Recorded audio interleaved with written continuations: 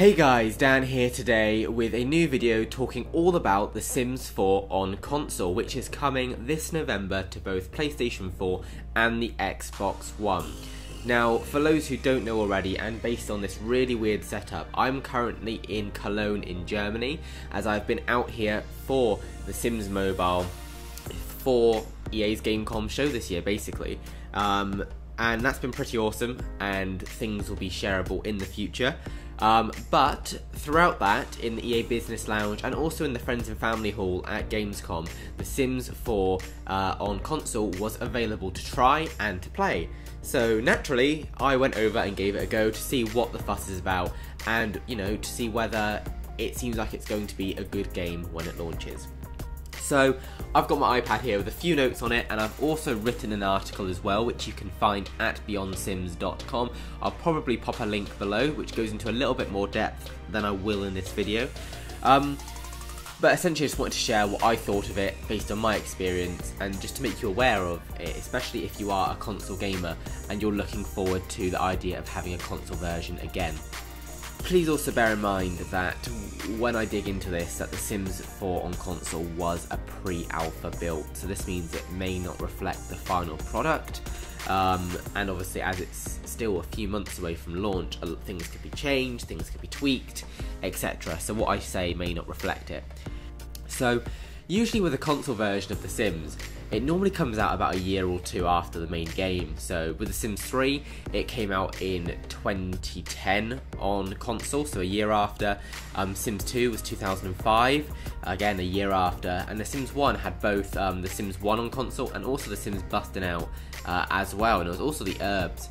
So there was lots and lots of console games. And then for The Sims 4, The Sims 4 released in September 2014, so almost 3 years ago now. And nothing really happened after that console-wise. There's tons and tons of stuff for PC, obviously, as we know, but nothing has come into fruition for console until now. So essentially, The Sims 4 on console is almost an exact replica of the PC experience. So I say this is a bit of a double-edged sword. So with console, a lot of people have come to expect a story mode, and then some sort of free play mode which resembles that Sims experience, and it normally has some sort of multiplayer thrown in. I don't think Sims 3 did, but Sims 2, Sims 1. But that's kind of the expected thing on console, I guess, even now. I mean, Sims 3 didn't really do that too much, but that's still something I associate with console games. The console version, as it's an exact replica on PC, it means you're going to be able to experience The Sims 4 exactly as you do on the PC. So this is great, so you can take advantage of Create a Sim, you can take advantage of the powerful build mode, and you can experience everything in live mode, including toddlers, pools, ghosts, careers, dishwashers, everything that's been added in up until this point in free game updates. So that's awesome news. This is great if your computer can't handle The Sims 4, or if you're new to the franchise, if you don't have a computer, or even if you just want to just sit on your couch and enjoy The Sims on a big TV. It's pretty awesome. So the controls were the bit that probably I was most vocal about, at least to Rachie Bop. She will tell you that I went on about them quite a bit. They're very difficult to get used to at first. Maybe that's because I'm more used to keyboard and mouse. I don't play my console as much. On older Sims games, it would almost be a massive pointer that would come down, like a massive line with a circle around it, which you could use to navigate around the game, select objects, interact with Sims, and then if you wanted to go into buy mode or anything else, you'd press the start button, and from there you'd be able to go in and access everything. But in The Sims 4 on console, it's exactly the same user interface as PC. Exactly the same. Great for familiarity, and it works, although I'm still not 100% convinced that it converts over to a console game just yet. The more I played it, the more I got used to it, and the more it made sense, and it did work pretty well. There's even a virtual cursor on the screen which you'll use to interact with the world. Then on the PlayStation controller, and on the Xbox, it's one of the buttons, the big like trackpad thing that it has on there, I can't think of the exact button name.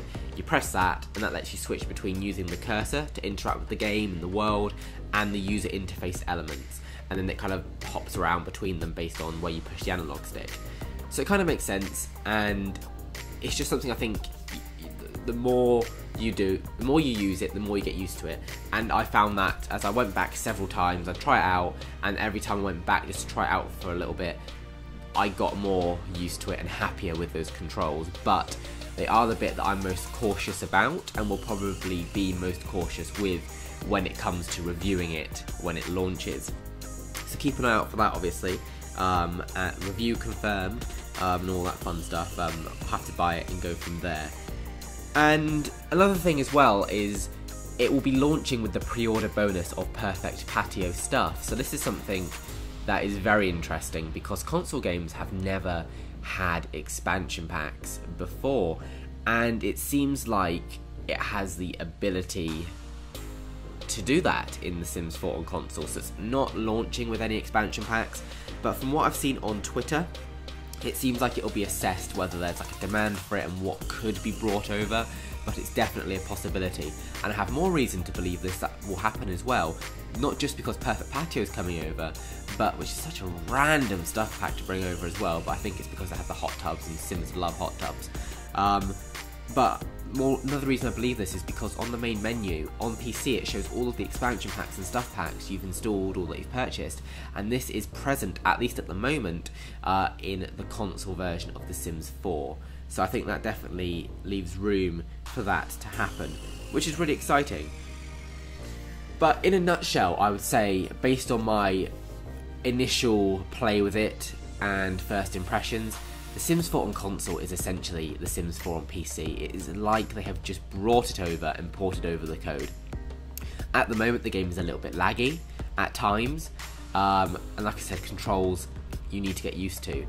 But the game itself is the Sims 4 experience that you've come to love, that you've come to expect from the Sims franchise, and this is great news for everybody who is playing on console, so that you can take advantage of this, and also then no matter what device you're on, you're able to play The Sims 4. So on PC and Mac, you've obviously got the main experience. On console, you've got pretty much the same experience, and then on mobile, you've got The Sims Mobile and The Sims Free Play. So there's really this massive like portfolio of everything kind of growing here, and it's really awesome to see so much push on The Sims. So you've got some experience basically wherever you are. It's really awesome. I think from those first impressions, The Sims 4 on console will be good, but I think unless you want to play on the couch, if you already own The Sims 4, you won't need it. If you're happy with your PC experience, you won't need it, whereas in the past, there may have been some more pushes, some things were slightly different to get it on console as well, but I don't think that'll be the case this time around. But if your computer can't handle it, you haven't played The Sims 4 yet, whatever it may be, this will be the best opportunity for you to get into The Sims 4, I think. You know, the console community have been asking for it for a very, very long time, and they've been very vocal about it on social media, so I think they'll be really happy once it launches. So for all the latest news on The Sims 4 on console, PC, and also Sims games on mobile, be sure to subscribe to this YouTube channel, and also check out beyondsims.com, where I post all of the latest news and reviews all on there for you. And I'll see you next time.